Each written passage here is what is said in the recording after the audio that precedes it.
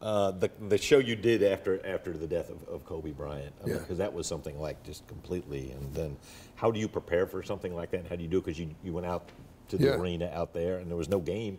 It was just y'all sitting on the court. Right, and it was so surreal, Frank, because I mean he passed that Sunday, and I was driving home from North Carolina. I had been speaking at a church in North Carolina that day, and I was having a great day because in attendance at that church service was my baseball coach when I was 10 years old, and his son is the pastor at this church, and so we had this wonderful time that day.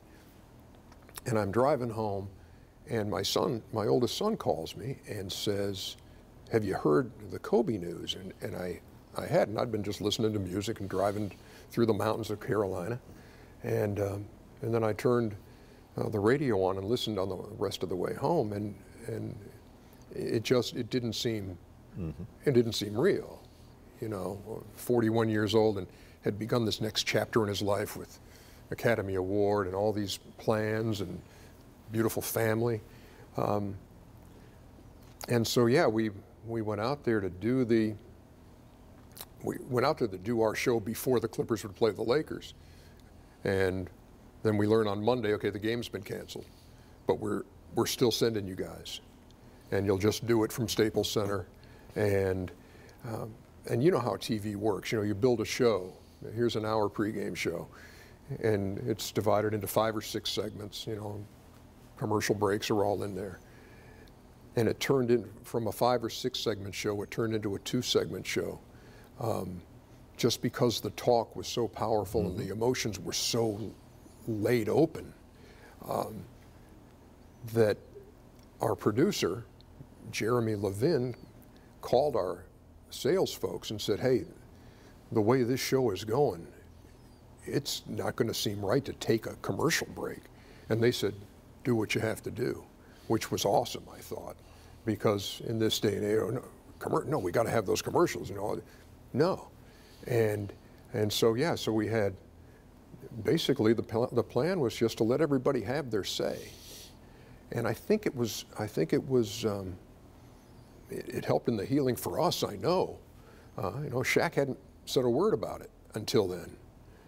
And Jerry West was, and all you can do is give them their space, give them their room. And I think, as I said before we even started that show, this is going to be a hard show. But I don't want anybody here to feel like you got to talk in a soundbite. I just want you to talk. I just want it to come from here, and that's what they did. And it was, I've never been involved in a show in 30 years at Turner like it, never. And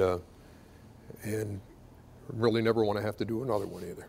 But yet the way you were able to guide that, it's like, it's almost like and you've never been that type of person, but you were able just to kind of take yourself out of it, because we all know there are certain people who feel they are the moment. Yeah.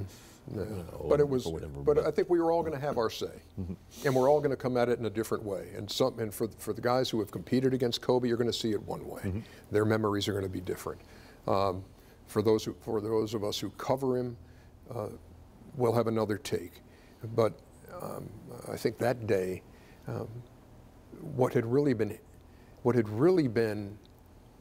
in my heart and on my mind for those 2 days was, what now for these families? And this wasn't a basketball story. This was a story about families being shattered, and it was just heartbreaking to see all of these families shattered in that one instant. So I think that's kind of what I wanted the perspective I wanted to bring to that conversation was exactly that.